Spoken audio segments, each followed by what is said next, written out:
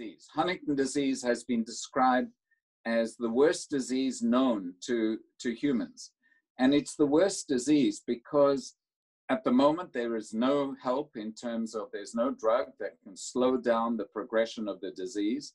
And sadly also, as you're bearing your mother or your father, you have some insight into your own future, some insight into what could happen to you. Because every parent affected, there's a 1 in 2 chance that that particular offspring will also develop the disease. So it's not only lacking any treatment options, but it's in perpetuity. At the moment, it goes from one generation to the next in the most relentless way.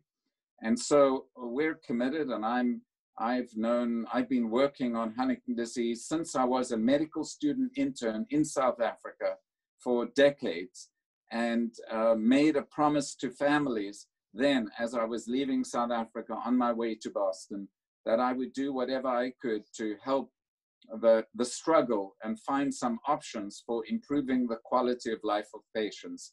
And I'm just fulfilling my responsibilities and obligations. And hopefully we will, in a short time, have an opportunity to offer a drug that offers some hope to patients.